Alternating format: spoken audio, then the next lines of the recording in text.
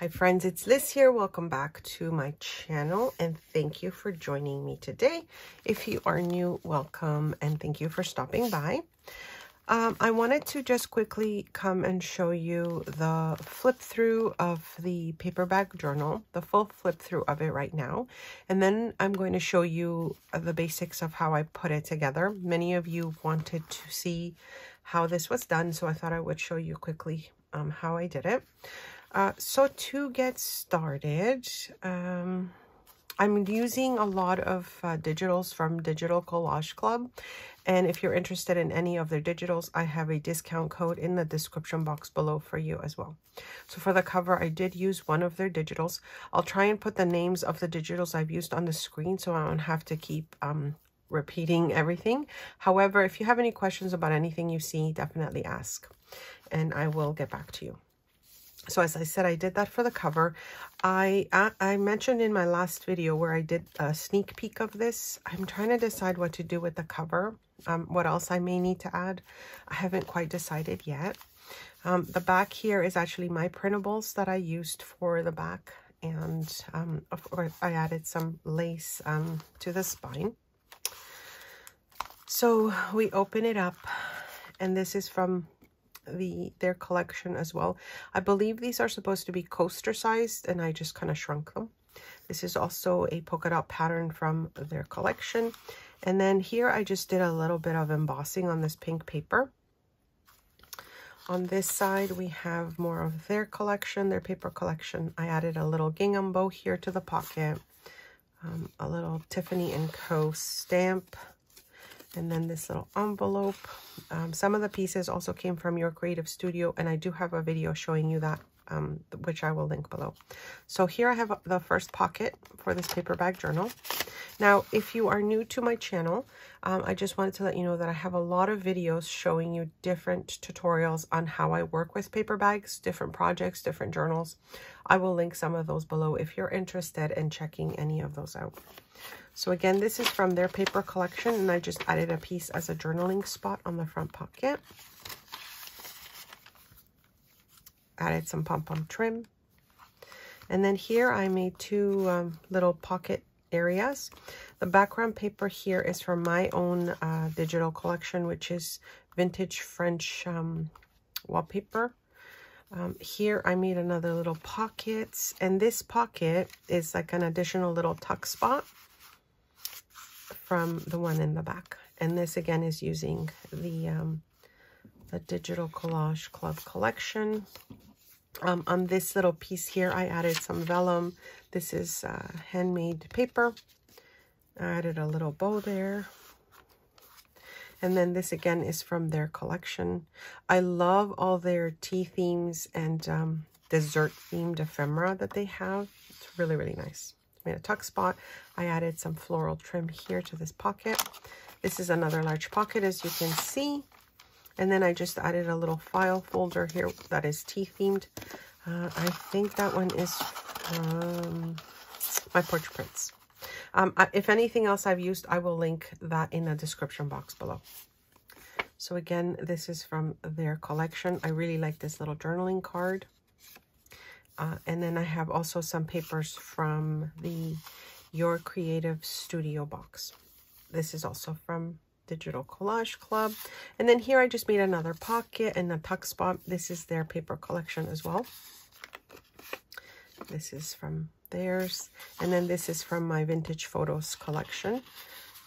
And that is in my Ko-fi shop, which I will link below. I added a little trim here. Then this side, the same thing. We've got more ephemera. This is also from their collection. This little tag says, "It's always time for tea." And then here I just made a little tuck spot on the top. A little trim. This here came from a previous project that I made. I embossed this little piece. I kind of tore it up to give it a little design here. And then I used some die cuts that have that little teacup. And I thought that was like a perfect addition to this. On this side, I made another little tuck spot. This is from their collection. And so is this lovely background paper. And then this faux envelope I made with my own printables. These are in my shop. And then this is from the, I think it's the most recent Digital Collage Club. It's like vintage receipts, I think. That's the name of it.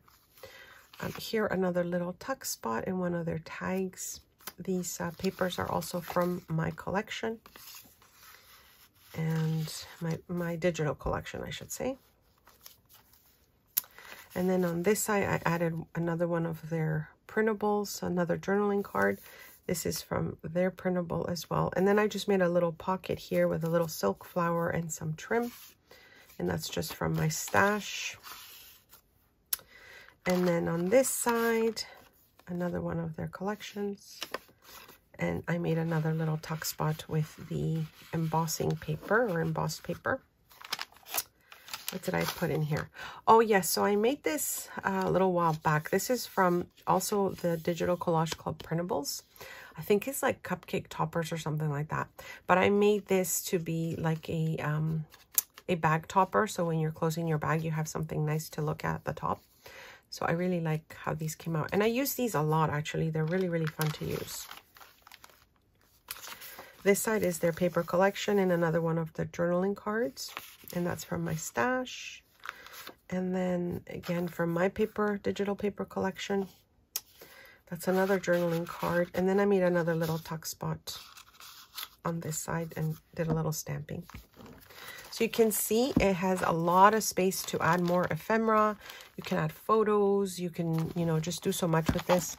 And I really like how it came out. But also I love, like I said before, the paper sounds of the paper bags. Okay, let me show you just quickly how you can easily put one together. So these are your, for me, it's just my regular paper bags that I get at the dollar store.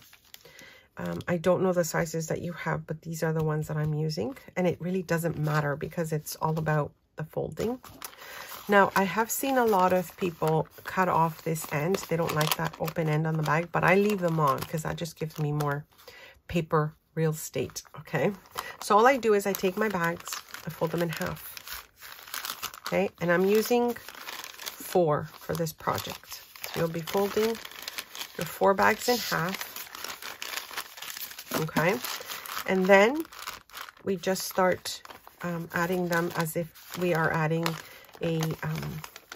as if we're putting like a journal signature together, and we're just staggering the opening of the bags. So I made my little paper bag signature. The front one has the opening. This is the back of the next bag. This is the front of the next bag. And this is the back of the next bag. Okay, so I'm just using 4 here because that's what I used for mine. And the next thing you would do is you would either cover it with whatever paper you've decided to cover it with. In particular, when you get to these ones that have the bottom of the paper bag, this is where you would need to add your paper before you glue it down, or else it'll be more difficult to kind of cover this up, okay? So what I've done is I've added my paper underneath it, glued a little bit on this bottom, and then this gives me that tuck spot. So I'll show you where that is, right here. Okay, so I've added my paper to the back, glued the bottom, and now I've got my tuck spot right up here. And then for the top here, I covered it with a little extra paper, but I left an opening. And this gives me like I should put it this way. This gives me an extra little tuck spot at the top. And then I have my little tuck spot here at the bottom. Right? So you've got 1 pocket, and then depending how you cover the top, you would get 2. And so you just sort of go through and do the same to the rest of your bags. Now you can keep adding more bags. I just did 4 for this one. You could keep adding more for sure. I thought I would just quickly show you what I mean about adding the paper to your paper bag. So this is how I would be gluing it onto the bag to give me, you know, sort of the coverage for both sides. So I'll be adding that to it. And then I'll show you how we add that little pocket on the top of it, as I mentioned. So I've gone ahead and glued my paper here to the center of my paper bag. And then this section is what I meant about adding the additional pocket to that. So, and also when you're gluing your page on this side, make sure you're not gluing it shut, like closing it up when you're gluing your page to the open end of the paper bag. So I'm taking another little piece here, gluing 3 sides only so that I have the additional little tuck spot on the top, making sure that it's all nicely glued down. And then this makes this really lovely, you know, kind of second tuck spot to this. You could add more to the top of it, of course, but I thought I would show you that. And then, of course, I'd go ahead and cover the rest of it. Now, you could leave this flap totally open, but I like the idea of making it a little tuck spot so that, you know, a little piece tucks in there. Since it is the bottom of the paper bag, it's not really deep, but it's nice enough. It's short enough at the bottom that you can make it a little tuck spot and then use up that little bottom of your paper bag. So there you have it. This is how I would go about decorating the bags, making sure I add my additional little pockets wherever I would want it, and then continue to decorate my pages, you know, before I bind everything down. I find that sometimes that's a little bit easier than, you know, kind of adding your paper afterwards, because it gives you a more finished look, and you sort of had the time to think about what you want to do to each page before you attach them together. So yeah, I just want to share that. And now let's talk about binding. The best way I found to bind it for any quick job is to staple them if you don't want to stitch them. You could also punch 2 holes on either side and then just use string to bind them together. Okay, that's another way to do it. And then, of course, the 3-hole pamphlet stitch, which I do have a tutorial on my channel showing you how to do that, and I will link that below.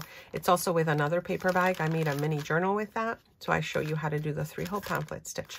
But truly, the stitching together is up to you. Easy binding is also another idea where you would just take a string. I don't really think I have a large enough one to show you, but you would just grab a ribbon or string that you have, and then just sort of, you know,